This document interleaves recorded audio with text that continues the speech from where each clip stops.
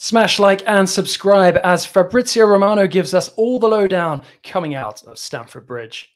Chelsea's first transfer window of the Todd Boehly era has been eventful. Last season's marquee signing Romelu Lukaku was shipped out on loan. Antonio Rudiger and Andreas Christensen bid adieu as free agents. And according to Thomas Tuchel, we have a lot of players who are thinking about leaving. On the bright side, Raheem Sterling and Kalidou Koulibaly are done deals, and other big names are being linked to the London club, none more so than Jules Kounde. I'm joined by Fabrizio Romano, our resident transfer guru, to discuss the good, the bad, the ongoing with the Blues transfer business. Qué Golazo begins right now. Today's Qué Golazo episode is presented by Gillette Clear Gel Antiperspirant. And for those of you who don't like to sweat, the choice is clear. Gillette is your ticket to all-day freshness. Gillette, the best a man can get.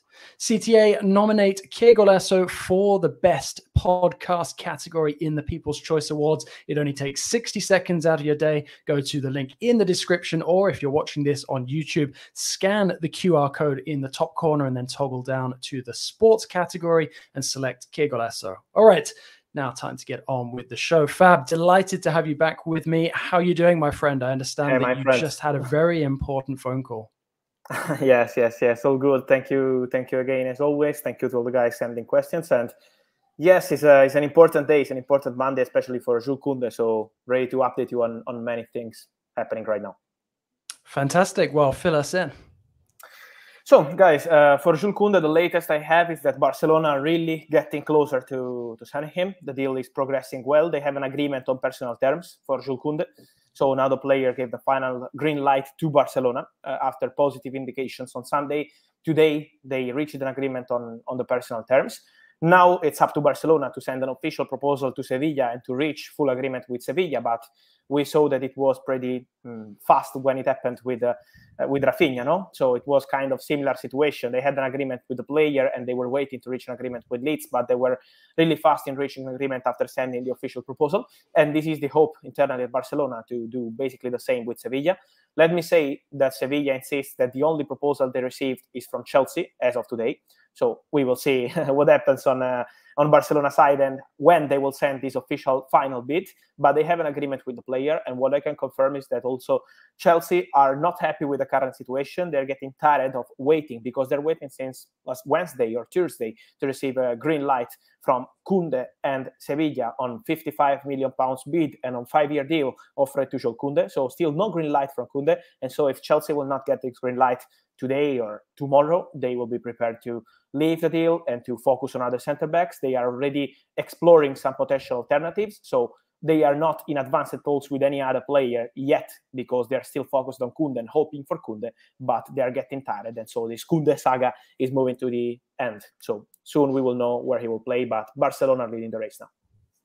What, in your opinion, has changed since Kounde being, on the verge of joining Chelsea a few months ago to now sort of almost leaning more towards Barcelona?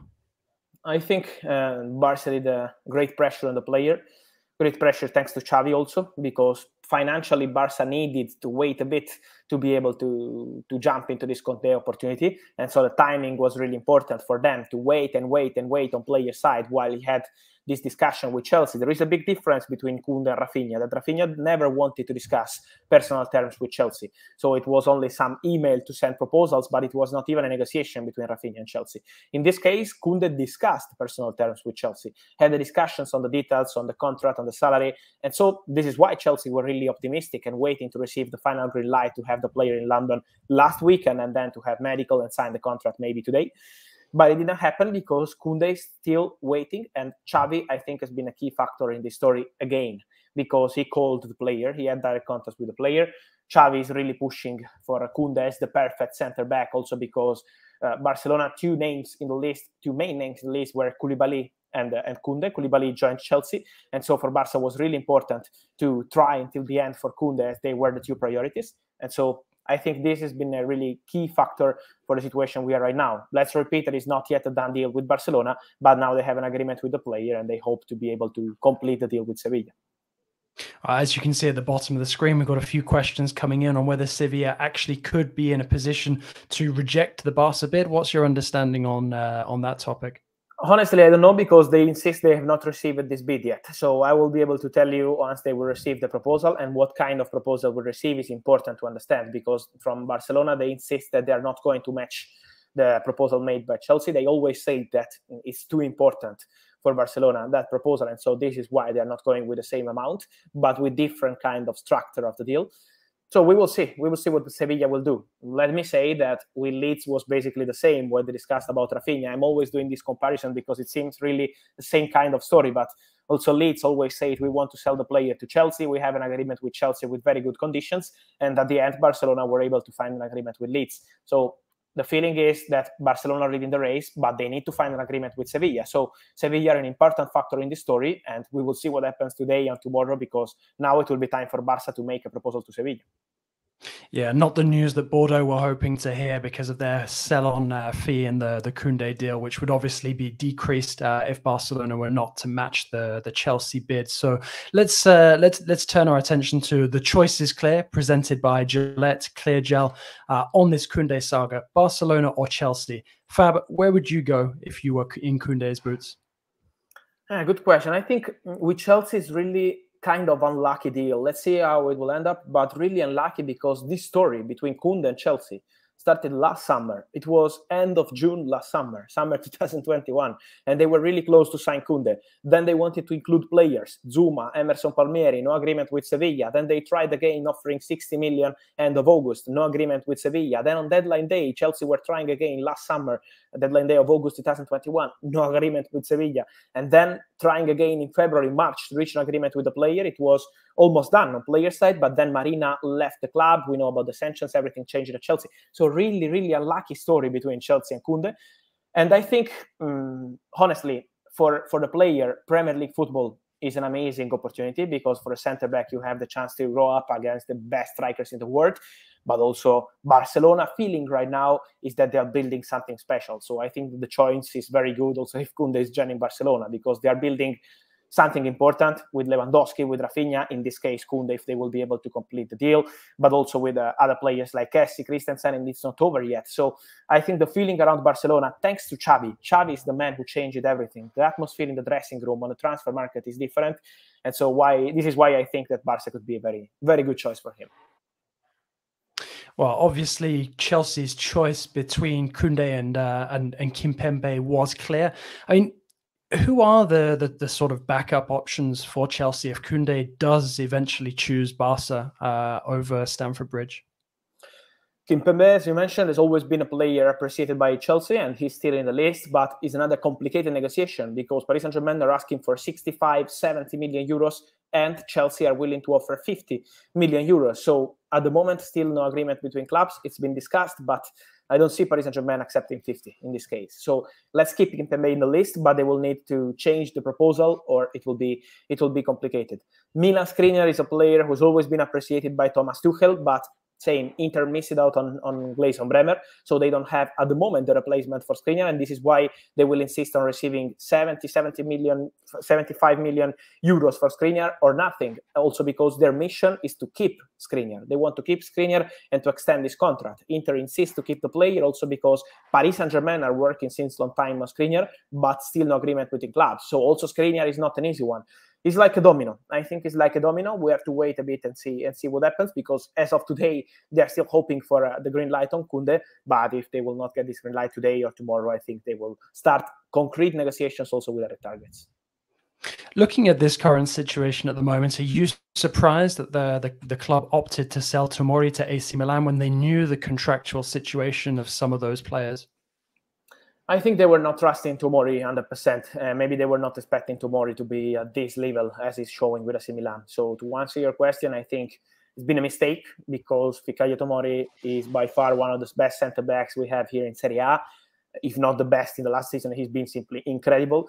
And I still think that he will be one of the best centre-backs in Europe very soon because he's a fantastic player. So also not to include a buyback option has been a mistake by Chelsea. And we have to say congrats to AC Milan because they did a fantastic business in January window, and it's really complicated to sign this kind of players in January. So So yes, I think Tomori was kind of perfect player for Chelsea, but for Milan this summer is untouchable. And let me add that AC Milan are negotiating to extend his contract. They are in negotiation for a 5-year deal with Tomori, and super happy in Milano. So at the moment, I think his comeback is more than unlikely.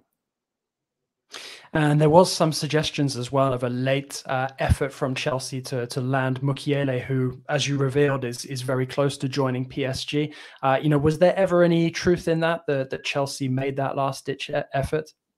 It's true that they had some calls. Yes, it's true that they had some calls during the weekend to explore the possibility to jump into the deal, to hijack the deal. And this is not new for Chelsea because they try to do the same with Richarlison, with Tottenham. So they like to jump into deals at the last minute, but it was not a lucky one because I'm told that Paris Saint-Germain are really close to sign Mukiele. They have a full agreement with Leipzig. We have full agreement. They have full agreement also on player side. So they're just waiting to sign paperwork today or tomorrow, and then to have everything done and official with Mukiele. So from what I'm told, it's Paris Saint-Germain. Let's see if Chelsea will try again. But it was something that happened on Saturday night, on Sunday morning. But at the moment, the answer I'm receiving is Paris Saint-Germain absolutely in control of the situation. All right, well, let's move away from Kounde and the defensive situation and have a look at Thomas Tuchel, because after the Arsenal defeats, he said this: "I saw a team in Arsenal who are mentally committed to a level of exhaustion that we could not match physically and mentally, because we have a lot of players who are thinking about leaving and looking at their options." Who do you think that Tuchel is referring to here, Fab? This is a good question. They have many players that need to clarify the situation. Many, really, like Azpilicueta. Azpilicueta wants Barcelona move, but at the moment, with this complicated situation between Barcelona and Chelsea, it's not going to be an easy one. Marcos Alonso, he's desperate to leave the club and to go back to Spain, to Barcelona also in this case, but still no agreement between clubs. And then they have to clarify the situation with the midfielders. Jorginho, out of contract next summer. N'Golo Kante, important player, but out of contract next summer. So what they want to do, if they want to extend the contract and stay at Chelsea, or maybe it's better to find different kind of solution. But for Kante, they are still discussing on a new deal. So there are many players who need to clarify the future. Hakim Ziyech is another. Then Batshuayi played during the preseason tour, but of course he's not part of Chelsea plans. So they have many players who need to decide their future as soon as possible to clarify everything. So this is why for Chelsea it's not an easy moment. I understand Thomas Tuchel, honestly. He's really nervous, but you can understand him. They have so many players, so many situations to clarify, new signings to complete as soon as possible. They are now rebuilding the club with a new owner. They need a new board because Marina and Peter Cech are out now. And so they need to rebuild also the board of the club. So it's not easy. It's not an easy summer for Chelsea. But I think Sterling and Koulibaly are two fantastic signings. In fact, from Koulibaly in the preseason game was very good. Also with Arsenal, he played few minutes, but was very good. Sterling, top player. And so let's give Chelsea some time, because I'm sure that they will back Thomas Tuchel in the best way they can do. All right. Well, before we go to a quick break, I'm just going to throw a couple of user questions at you. First one we have from @Mikael Pedersen2. He says, will De Jong ever consider Chelsea if he can't stay at Barcelona? Have Chelsea looked at a right wing backup for Reece James at all? I think the right wing backup for Reece James is a possibility, but it's not a priority. The priority is the centre backs. They need to clarify as soon as possible with the centre backs, because they only have Thiago Silva and Koulibaly, and of course Levi Colwill, but they need to clarify if he's staying at the club or maybe leaving if they sign new centre backs. And the other question was about, sorry, about Frenkie de Jong. Frankie. Yes, for Frankie at the moment there is an interest from Chelsea, but there is not a negotiation. There is not a negotiation. The only negotiation, official negotiation at the moment, is with Man United. But Frankie wants to stay at Barcelona. So I think, and I'm told that Chelsea will not submit any proposal for Frenkie de Jong until they know that maybe Frankie is going to change his mind. But at the moment, he's still on the same position. He wants to continue with Barca. All right, and then the other question from @Eswith. It's after the Rafinha miss and based on Tuchel's comments, who are the forward targets for Chelsea in the coming month? Good question, this one too, because we know that they've been offered the chance to sign Cristiano Ronaldo. It's something that Jorge Mendes discussed with Chelsea, but Thomas Tuchel said no, like 10, 15 days ago. He didn't want to proceed on this Cristiano Ronaldo opportunity. So I'm sure that Mendes will insist again with Chelsea, with Bayern, with Atletico Madrid till the end of the market. But at the moment, it's still like this. It's really difficult to understand because Chelsea are really, trust me, guys, focusing on the centre-back situation. They need to be fast because they know that the domino is now pretty clear on the centre-backs. Many players are going to other clubs, and so they need to be fast. They wanted De Ligt, and De Ligt is at Bayern. They wanted Kounde, and now Barcelona are getting closer. So they need the timing on the center backs is really important, and maybe the strikers domino with Man United. Let's see what happens with Ronaldo, with Cristiano take part of it, but also other clubs in Italy, in Spain, in England. The strikers domino could maybe restart in August, and so for Chelsea could be an opportunity. All right, fantastic stuff, Fab. Well, we'll take a quick break, and then we'll join you for some more Fabrizio Romano goodness. When you're looking at a game that already doesn't have a lot of black women, and then you see Brianna Scurry, and you're just like, this is strange, but I'm liking it. And she's dominating. We're not turning back. Oh, the soccer calendar knows no breaks, so it's always all systems go here on Qué Golazo. Staying on top of the global game is an all-day gig. And then there's the added stress of being a helplessly loyal fan who obsesses over every minor detail concerning my club, Aston Villa. Throw in on top of that the studio lights, the public speaking, the breaking news, and it's a recipe for perspiration, but not for yours truly. Fortunately for me, sweat and bad odors are two things I never have to worry about, and thanks to the long-lasting power of Gillette Clear Gel Antiperspirant, I can get on with my day, which mainly involves staying on top of the latest Villa news and telling myself that it's strictly for work purposes without even breaking a sweat. Gillette Clear Gel Antiperspirant goes on with an anti-white mark and protects your nostrils from those nasty under armpit smells while giving you 72-hour sweat protection. And if you want all-day freshness, the choice is clear. Gillette Clear Gel Antiperspirant is a tap-in. Call to arms, people. Get your Gillette Clear Gel Antiperspirant at a store near you. Welcome back, Fab. Right, we'll get straight into it. We've got a bunch of different names to explore. We've got Ziyech, Azpilicueta, Marcos Alonso, Timo Werner, Christian Pulisic, N'Golo Kante, Callum Hudson-Odoi. We've discussed some of those already, so let's try and narrow the list down a little bit. Let's look at the likes of Ziyech, Azpilicueta, Timo Werner, who was of course linked with Leipzig over the weekend, and Pulisic. Yes, for Werner, I think if they will receive some proposal, Chelsea will be open to letting go and to find another solution. So at the moment for Werner, they are still waiting to understand if they will receive something that could make the player happy. Ziyech is not key player for Thomas Tuchel, so they are prepared to let him go. They know since May that for Ziyech at Chelsea, time is almost over. Then it doesn't mean that he's out of the project. So if he will stay, they are prepared to use him as part of the rotation, but he's not a key player. And so this is why for Ziyech, they are waiting also on bids. AC Milan are really interested in Ziyech, but at their own conditions, on loan, not signing the player on a permanent deal. So let's see if Chelsea will open up on this kind of deal or not. Azpilicueta, he has a proposal in his hands from Barcelona. It's a 2-year contract with an option for further season. Azpilicueta would love to join Barcelona, but he's more than respectful. He's a real professional. He loves Chelsea, and so he's never going to create any problem or to force the situation. So it's up to Chelsea. If they can find an agreement with Barça, Azpilicueta will be happy to join Barcelona. If not, he will be the best professional. He will stay at Chelsea for the final year of his contract, and then he will probably join Barça next summer. Marcos Alonso, he wants to join Barcelona too, or leave Chelsea because he wants to go back to Spain. He needs to go back to Spain. It's also because of personal reasons. And so many things to clarify at Chelsea right now. For Hudson-Odoi, at the moment, nothing going on, nothing imminent. And I think that Chelsea will need to clarify on new signings before deciding on Hudson-Odoi, how many players they will have in that position. But this is a situation at the moment I think is really important for Chelsea to be fast this week and next week on centre-backs so they can focus on other targets too. And what about Pulisic? Yeah, so Pulisic is basically the same. It's always the same situation. He's waiting to understand if Chelsea will sign new players in his position or not. At the moment, he's not a player that Thomas Tuchel considers out of the contract. Out of the project, sorry. He's still part of the project. He's still appreciated by the manager. But Pulisic wants to feel important. Timo Werner wants to feel important. Ziyech wants to feel important. So they will need to make some decision on these players. And at the moment, I'm told that Ziyech is the most likely to leave the club this summer. And same for Timo Werner if they will receive some proposal. For Pulisic, they are not desperate to sell him or offload him. Well, on the topic of Pulisic, is there any update on Slonina or Matt Miazga?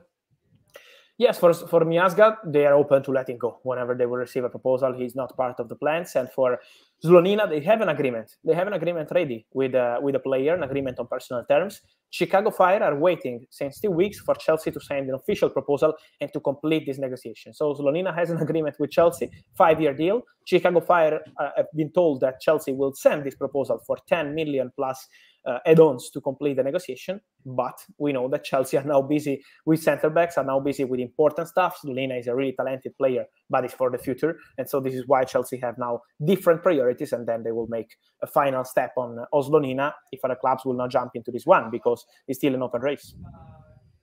And we've got a number of returning loanees. We already touched on this topic last week, but is there any update on the situation with Armando Broja, given the interest that's been shown in him so far? No, at the moment, no, because Scamacca is going to be the new West Ham striker. So because of Chelsea waiting to decide on Broja, they didn't want to accept this permanent deal proposal, £30 million from West Ham, because Thomas Tuchel is a big fan and is convinced that Broja will be an important player for the future of the club. So this is why, at the moment, the player is still waiting to understand what Chelsea will decide, but he's not going to West Ham because West Ham are signing Scamacca. He will be in London tonight to become new West Ham player. And so let's say now if Chelsea will decide to negotiate with other clubs, maybe to try to find a loan deal for Broja, because the player wants to play. He wants to feel important, but he wants a permanent deal move. And so let's see for Broja, because now for West Ham, it's Scamacca, but other clubs have always been keen, Everton, Newcastle. And so this week and next week, it'll be important to understand more on Armando. Yeah, you mentioned Everton. You've got the likes of Billy Gilmore on this list as well, Conor Gallagher, Emerson, Ethan Ampadu, even Michy Batshuayi. Any update on those guys? Well, no, at the moment, still nothing imminent. For Emerson Palmieri, there is something in Italy, because Italian clubs always appreciated him, but at the moment, he's still part of the rotation for Tuchel, so I'm not sure that he's going to leave. Depends on Marcos Alonso situation. And for the other names you mentioned, it's true that Everton are interested in Gilmour, but he's still not agreed with Chelsea. For Gallagher, Tuchel is a big fan, so he wants to check again the player in the pre-season tour, and then in the coming weeks, and then to decide maybe in August on this boy if it's the case for him to go on loan or not. So the situation is pretty quiet around these players, and for Ampadu, I think he will have a chance to go on loan again after a good season with Venezia. All right, fantastic, Fab. I always feel enriched when we've had our discussion. So final thoughts, any stories you're keeping your eye on for this coming week? And the one of Scamacca, honestly, Scamacca and Kostic, because I think West Ham will be pretty busy. They submitted a proposal for Onana, and let's see if they will reach an agreement for this midfielder. For Scamacca tonight, the player will be in London to sign the contract, 36 million euros plus add-ons for this deal completed for Gianluca Scamacca.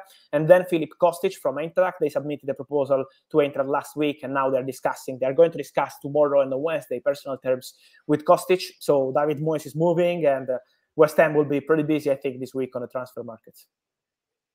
All right, guys, thanks so much for listening to Fab and I on Qué Golazo. Please take a minute to nominate us for the best sports podcast in the People's Choice Podcast Awards. Link in the description. We're on Apple Podcasts, Spotify, Stitcher, anywhere that you listen to your podcasts. We're also available as video. So subscribe to us on YouTube. Come and visit us there, Fab. Thank you so much. It's been an absolute pleasure. Thank you as always, and see you soon here on Qué Golazo.